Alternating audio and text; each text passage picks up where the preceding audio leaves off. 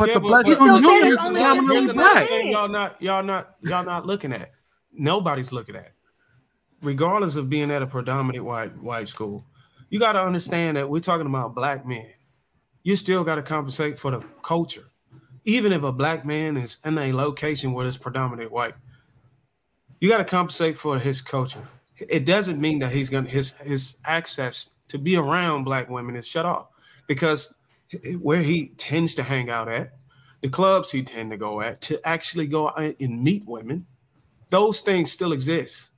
There's a lot of I think the guys can agree, regardless if we in a city where or a suburb where it's predominantly white, we're still going to gravitate to our culture. We're still going to gravitate to the location. Stores is 98% white. We drove an hour and a half to Hartford. The fact that we don't have access to black women just because how many black people on this panel been to college? Is asinine.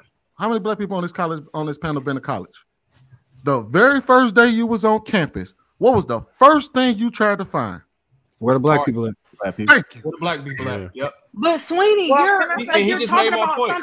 We're talking about something that out of all of us, like world, when we're talking about men, only Marcus on this panel has been exposed to that world. So you giving your point of view in that situation, it doesn't make any sense. We're talking about D1 athletes that having white women fawn over them and throw themselves after them, right? Rich white men that can do so that want the their daughters to be with rich white fathers. Now she's getting to the reason. White fathers. I said it's not only one reason. I said it's not only one. I said it's a number of reasons. I said it's that first reason was irrelevant. A gumbo of reasons. Y'all just don't agree with it, but that's fine. You don't have to agree with it, because I have people like this in my life. I know athletes. I have athletes in my family. I have people that are elevated at a different level, that has been exposed to a different life of the hood or whatever, all predominantly black areas or predominantly black situations.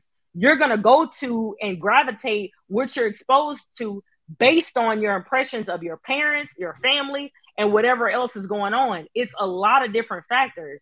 So when you have people that just want you to make it, they're not going to be pushing your family and culture around you are not going to be pushing black culture on you. They're not going to talk about, oh, you need to marry a black woman to have black kids. They're not going to be talking about those different things, but they're also wanting you to flourish and grow as an adult by yourself. So if you're in a class of 1,500 and you only got 30 black girls, but you got 300 to 400 to 500 white girls who have fathers that are politicians and coaches and high up in the community, as a young kid or a young person, you're going to gravitate to the access that's going to get you further ahead in life. And it just is what it is.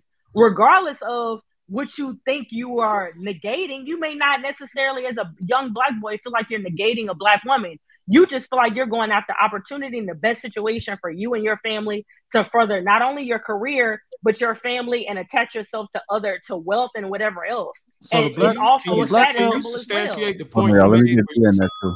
So you substantiate the point what you made when you said that black parents aren't telling their black daughters to be with black men or black athletes?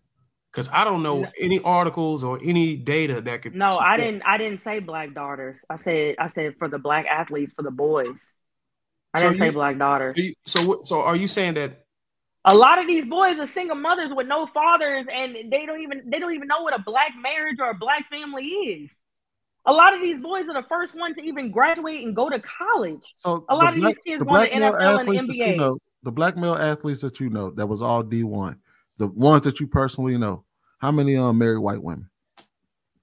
Right off the fact, for Philadelphia Eagles, about 5 or 6. Out of how many? I don't know, like out of how many. I know a lot of people. Give me out of how many. I have 3 brothers. I have a large family. I don't know out of how many. My brothers played D1 basketball. I know a lot of people. Did your brothers marry white women? No. So, like, my parents have also been married for 48 years. My parents also ingrained in them to be with a black woman, and they also have a black sister that's prevalent in their life as an example, and she has a black husband. So it's a lot of different factors when you talk about what you're exposed to. But you're listening to all the African American. I don't think kids have to be ingrained that they need to be with the same race. I think that's an innate thing.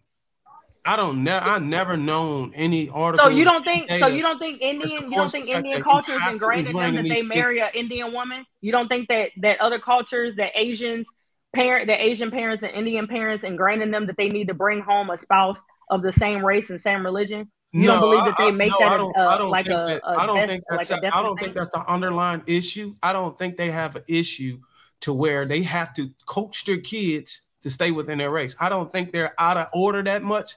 To where it's an eye opener where hey, look, you have to marry within your race. It's not about I'm talking about black. I'm talking about black people specifically in this case. I don't see where black people have to say, boy, you gotta marry a black woman, or you should marry a black woman, or you shouldn't. I don't see this case. But I think that we're naturally drawn to the black woman.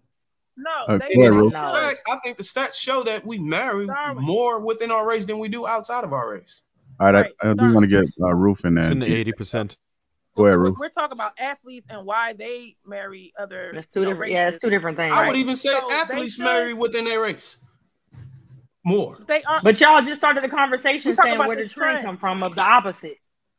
I'm saying the race, the issue with the race or being told by a parent is irrelevant. I think the issues that you're trying to align is trying to escape the fact that the beauty standards are not important enough to talk about right now.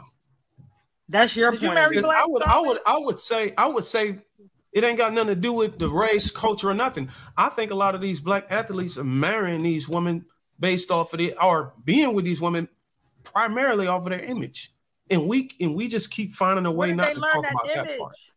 Where did they learn that image from? A black child needs to be told to marry black. But the parents are not. You grow up. The black kid is the only person in America. You still ain't talking about image. I didn't finish. Do you want to go? No. I'm just saying. You said something about image and you just went away from it. Okay. No, because I didn't finish and you interrupted me.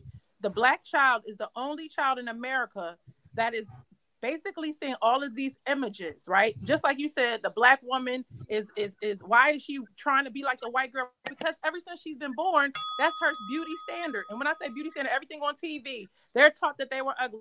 They're taught that they're the paper. I said this earlier. No, let's stop. No, Ruth. Didn't I say this?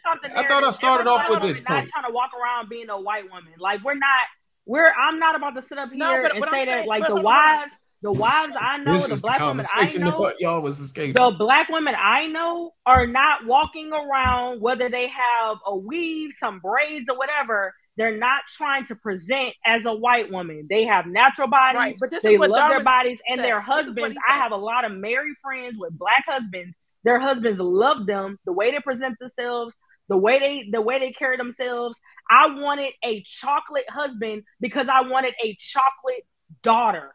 Period. Point blank. My daughter's darker than me. But this is what Darwin looks like just like me.